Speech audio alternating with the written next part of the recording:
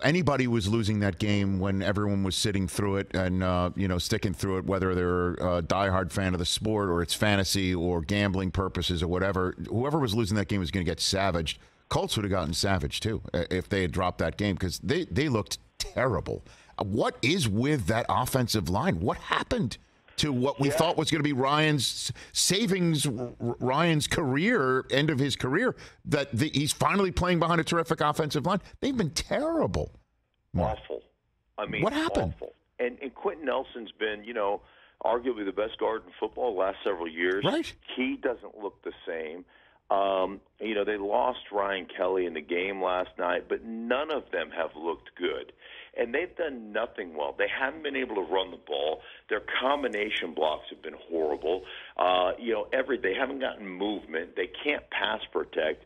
Simple games, Rich, like simple day one, like, hey, man, they're running tackle or tackle end. And it's like they've never seen it before. Walk-up linebacker walks up, and it's like they busted and can't pick it up. They're like simple things that they're not doing. And then last night they had 3/5 of the offensive line shuffled positions. They had the rookie left tackle came in there, then they moved their left tackle to right tackle, and they switched out their right tackle and moved him into right guard, and like that was going to fix the issues.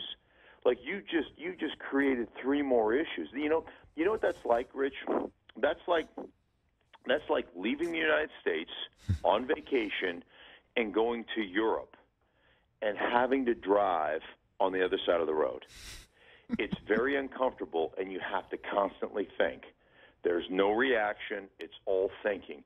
And when you think, it makes you a step slow. And then you put in Denver and crowd noise and everything else. They couldn't block anything. Now, you may not crash, but you certainly are not going to feel comfortable. But if you're out on European vacation for a week, you'll never feel comfortable when you get behind the wheel, ever. And that was what that game was last night. But that's been consistent. That's been their whole, all season long. They've been awful up front. It's been terrible. I know, but hey, they're 2-2-1. This league, man.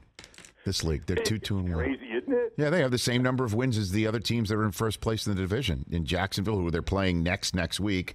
Jacksonville, however, has a game against Houston coming up, and then the Tennessee Titans have 2, and they're going to visit Carson Wentz. One would think that should go in the Titans' favor.